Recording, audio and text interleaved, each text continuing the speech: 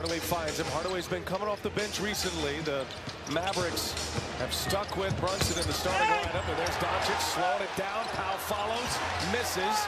Curry behind the back. And look for scoring opportunities. Curry leaves it down. Throw down.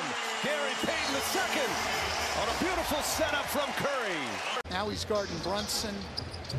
Bielitsa, Damian Lee also on the floor, and that is a foul on Payton. And I'm glad you admitted it, and I want us to go back now and reverse some of those calls. That's a block by Payton. The Mavericks running all around, trying to rotate to shooters. Shot clock at 6. Finney-Smith with Curry on him. That's the target, and he turns it over. And a take foul from Kleba. Minutes tonight as Tim Hardaway Jr. is out. A broken foot. And Payton, it's again the second time Stephen Curry has found Payton.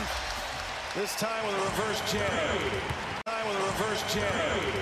You got to know if you're guarding Gary Payton, the second in the corner, that he is going to look to cut if you tell the story. Because for both of those guys, a lot of times tonight, they've penetrated and made the pass that started things, and then the ball moves to a shot and other people score. They don't get it on the stat sheet, but they're the ones responsible for creating the shot.